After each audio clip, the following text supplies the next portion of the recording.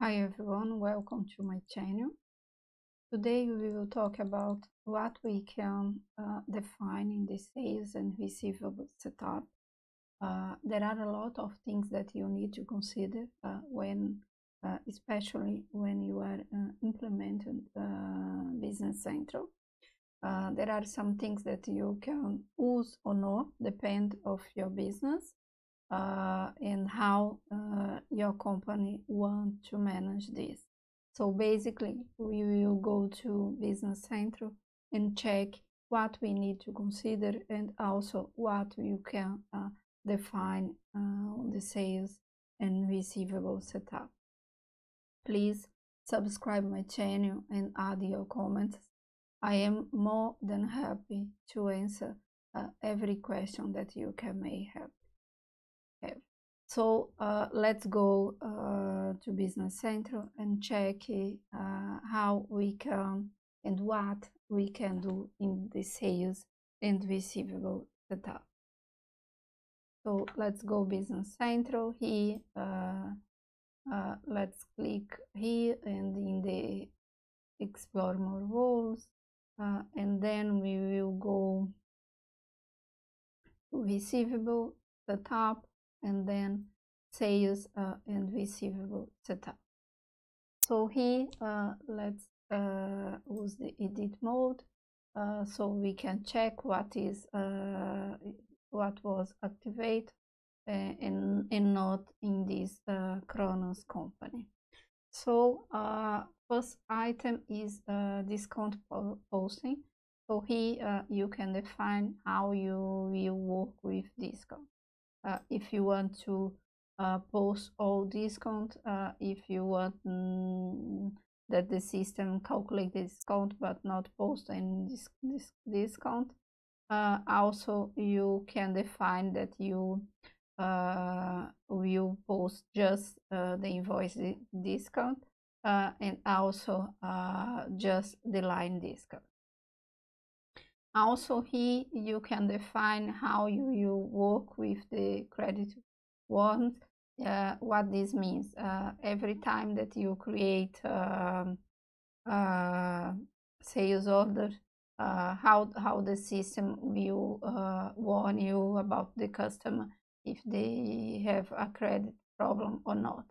So here you can define how you can work, that you can use the both. You can just see the credit limit, and or you can just receive a message for overdue balance, or also you can define that you don't want to be burdened with this kind of warning. Okay. Also here you can define if you want to receive the message that when you select an item in the sales order, Business Central inform you that if you don't have stock enough for the sales order. Also here you can specify how you work with the invoice routing. If the system have to apply this order or not. Okay, also we have here the default item quantity. What this means, that if you want that the system always add quantity 1 when you create a sales document. Okay. Also here you can define if you want if the system let you create an item. If you specify, for example, one item number that the system cannot find in the Business Central, so you, in this case here, the system will suggest you to create the new item. Also the same here with description. If you inform a new item that doesn't match with the description that we have in Business Central. Also, we can define here how you will apply, how you will do the application between currencies. So you can select that you never do this kind of application. You can select the EMU application, or you can define that you do all. Also, you can define here when the system will create the sales document, what will be your posting date. So here you can select work date or no date. Usually we use the work date. Also, you can set up if you want to allow tax difference. So you just have to select here. If you want to calculate the invoice discount automatically, so you can select this. Also, you can select here the tax business posting group price if you want to work. This depends on how your company work. Also, we can define here how you work with prepayment update frequency. If you want to do this, if you don't want to do this, if you want to do this daily or weekly. Also, we have this option to ignore update address and skip manual reservation. That is something that you can do. And then we have the document, the full line type. That means that always when you create a new line in the sales order, the first line will be created with the type item, or you can define here should be a GL account, should be a resource, a fixed asset, or a charge item.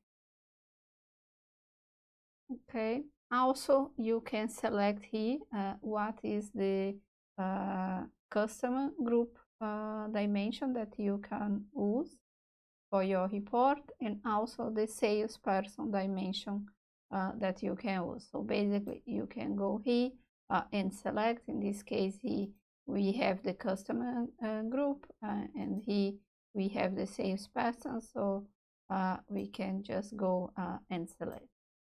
Also here we can define what is the bank deposit number series that we will use, and also if you will post a bank deposit as summarized sum.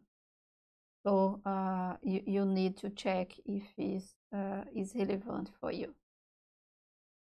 Also, here is the place that we define basically all serial numbers that we use in the sales area.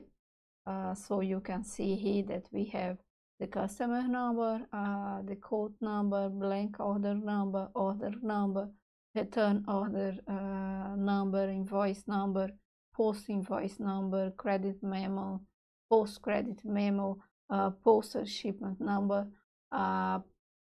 Anyway, all documents that we use in the sales department.